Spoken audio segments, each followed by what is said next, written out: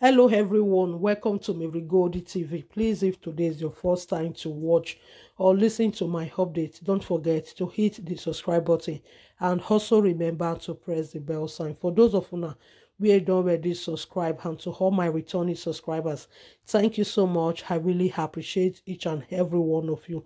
If you never see subscribe, I beg, kindly do so, because in this channel I dey bring latest updates, current news, ogbonge matter as e just stay dey shele. So my people, this very update wey I carry come here, so e dey very sad and heartbroken concerning wetin this 22 years old pregnant woman, wetin she do to her 27 years old husband. Hey, some women una get mad sha. I no gree understand wetin dey use una to the extent any little thing wey go just happen for una to just iron her out amicably. Wetin some of una go just do na just to fight. From fight, e go come become the one wey una come take carry object una wan take give una husband RIP. And you forget say when you do that, you must definitely pay for the consequences of wetin you do. Make many of una wey dey get over angry, wey anger dey always dey make una go dey do wetin una no suppose to do. Make una careful, because later you go regret your action. That person wey you give RIP to, that your husband, e own death go even come dey peaceful, despite that you send him untimely death. E go come even dey at rest, but you go suffer for inside the kirikiri for years. You go begin dey regret your mistake. Like this very one wey happen so. Now for Ughelli Delta State, now e just take shele.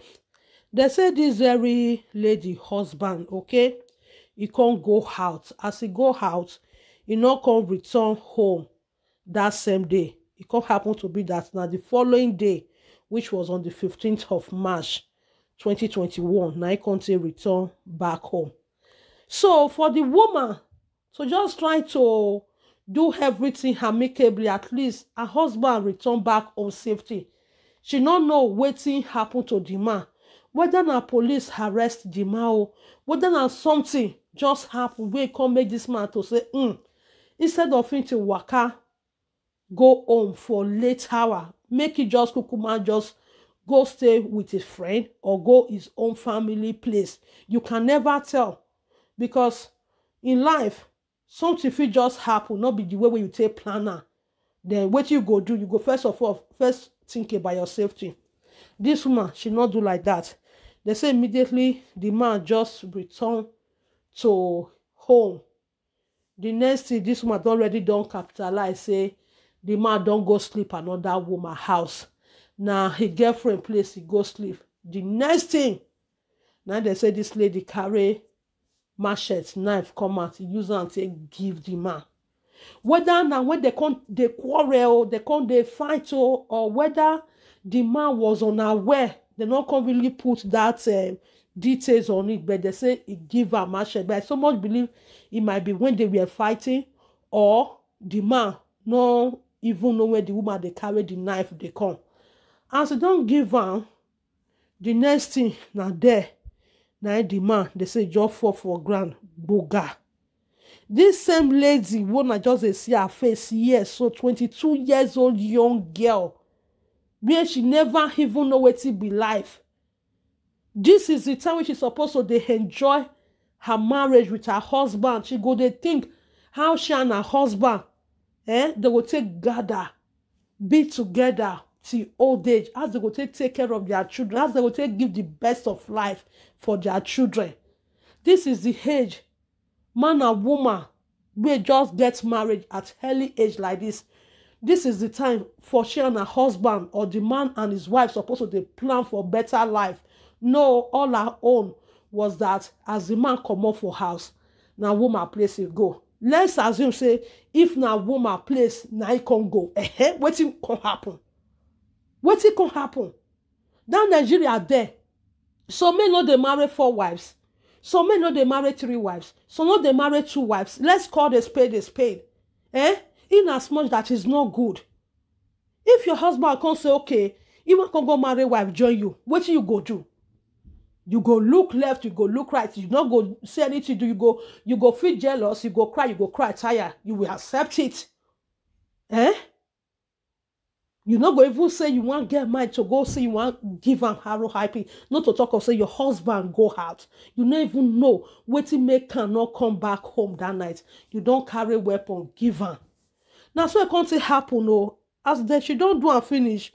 Now she come quickly come go report herself to the police where e dey for Ughelli there. Say make dem come to her rescue, say she don't carry machete to take give her husband harrow happy. Meanwhile, this same lady, so young lady, she don't first get 2 children from her previous marriage. She don't first go husband house before. Hey. Now what? 2 children from her previous marriage, and she comes to get 2 years old for this very man wey she kiss. So this her husband wey she kiss. So and she comes to get belle, the second pregnancy for this her recent husband wey she give harrow happy to, which supposed to make it 4 now. The unborn baby and 2 wey she first get for her previous marriage, and the 2 years old one wey she still get for this very man. You see, na im o, they come quickly rush this man, carry go the central hospital for Ughelli. As they carry am reach there, before you know it, tonight they come tell the friends and family say the man no fit survive am, say the man died. Now there, now the friends and family, they carry the 27 years old dead body, okay? They come carry and go Ughelli police station, where his wife will kill her, where go to report herself. Now they go put the body there. My country people, una see wetin young lady do to her husband, and at the end of the day, if they ask her now, wetin make her do such an evil thing, wetin she go talk? She go say na jealousy. Na jealousy, jealous lover. Now they take the hand down at the end of the day. She'll say she was so jealous. Eh? Hi. This is so painful. May the guy so rest in peace. She just waste the life of her husband. She waste the life of somebody's son, somebody brother have there. This man get family oh. This man get mama oh. Probably still get papa oh.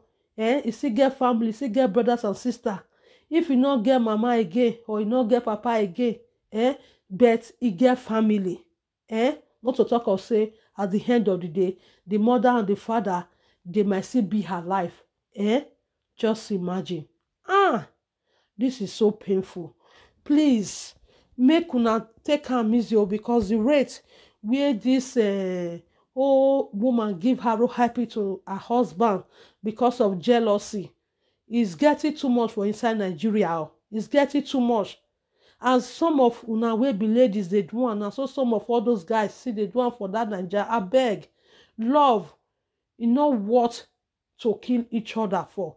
Love is supposed to tolerate each other. As this man just go out, he not come back that evening. He can't come back the next day. Even though say waiting you talk, you waiting the man talk, you not agree believe him. You can't dey suspect say maybe na woman place it go, but because of the love where you get for her, gonna get for each other, you go believe anything where he tell you. That does not make you a fool. But what you supposed to happy for? That the man return home safety the next day. That is the major important one where you supposed to thank God for. Now wow, this is so sad and heartbroken. Anyway, my people, may so rest in peace. As I come across this update now, so make I carry and come here. So I see the update reach. Thank you very much. Don't forget, subscribe to this channel, press the bell sign, and see you in my next update.